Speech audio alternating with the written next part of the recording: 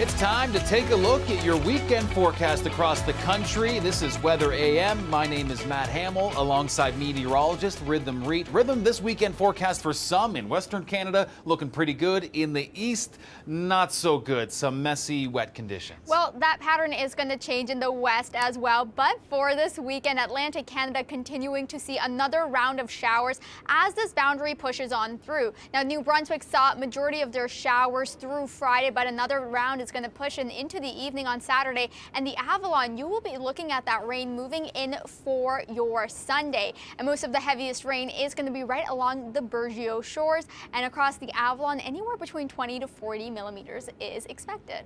Yeah, that's kind of the weekend outlook in Eastern Canada. No shortage of active weather. And for Ontario and Quebec, that's ongoing as we begin the weekend on our Saturday afternoon. And that's going to start to clear up as we're going through Saturday. But Sunday, well, we have another active system impacting southern Ontario. This low pressure system is going to start out as rain for areas across the Golden Horseshoe, as well as up to Kincardine. But as we're heading through the morning periods, it's also going to bring the risk for some isolated thunderstorms for areas in Hamilton, Toronto, and even down to Niagara. They will start to clear up as we head towards the evening, but you may be woken up on your Sunday with a few rumbles, and the risk of heavy rain as well as small hail is expected with this system. So we talked about for Western Canada, not a bad weekend, but Rhythm, as you highlighted, that's not going to last. That good weather looks like it's coming to an end in short term.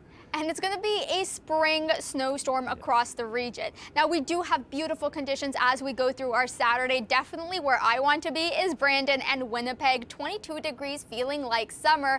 But we do have two systems to watch. We're going to have a low pressure that forms over Alberta. That's going to collide with a Colorado low in the beginning of the week. Now, with this low pressure for Alberta, we'll continue to see that cold air infiltrate. That's going to mean that snowstorm. But luckily for areas across southern Ontario, we'll be getting the warm edge of this system, and that's what's going to bring more so rain across the region once again.